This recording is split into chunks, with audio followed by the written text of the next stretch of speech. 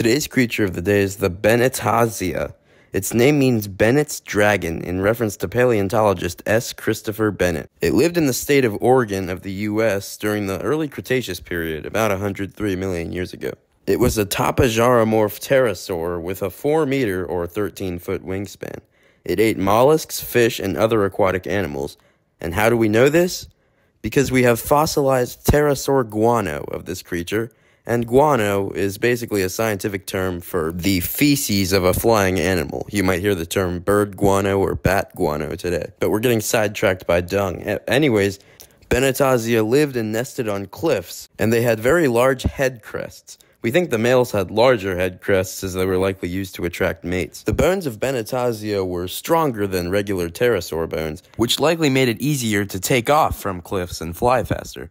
The first Bennettazhia fossil was described in 1928, but it was described as a new species of Pteranodon, Pteranodon organensis.